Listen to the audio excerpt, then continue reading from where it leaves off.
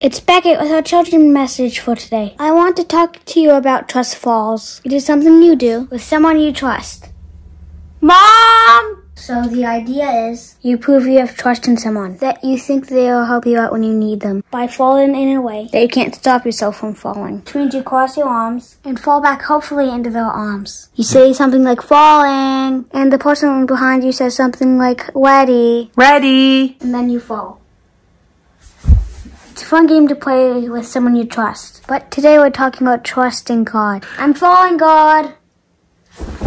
Ow! Does that mean God is not trustworthy? No, of course not. I mean, it would have been pretty cool if God had caught me in midair. But usually that's not the kind of miracle God does. But in our story for today, a woman has this jar with something very expensive in it. And she could sell it and give the money away. But somehow she knows that Jesus needs what's in the jar. She can feel God leading her into the house where he is staying, in front of all the people who don't want her there. And she gives this to Jesus. Why? Because she trusts in God. I'm falling, God.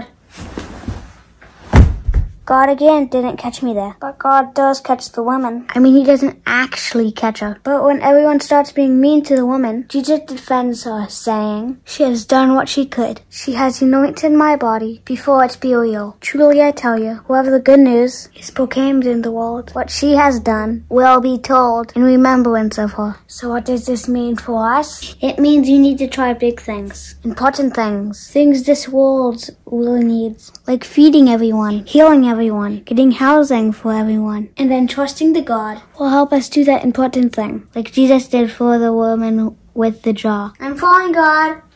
Ah! And sometimes God sends us people to help us with those big important things. So trust God and put that trust to work. Go try something big and important and watch how God makes it happen. That's it for this children's sermon. Amen. Yeah.